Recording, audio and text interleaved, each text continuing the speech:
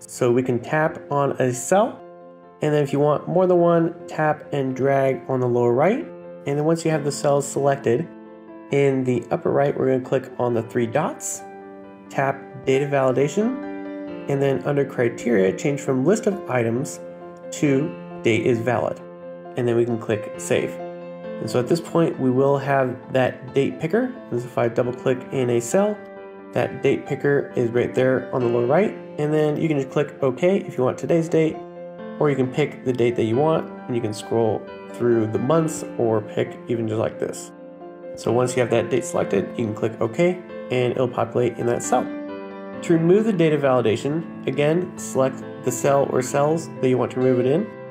Again, click that upper right, data validation, and then remove rule. And so I can undo if we want that to be back. And then I can come down here and add a new date. And then if I want to change the date format, I'm going to tap on A to select the entire column. And then I'm going to tap on the top middle where the A and the three lines. And that brings up the formatting at the bottom.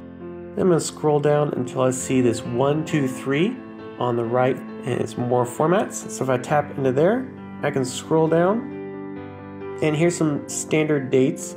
But if I keep going down, you can see we have more date and time. And now we have a bunch more to pick from. So if I want this spelled out for the month, I can tap that and you can see it applied above just like that.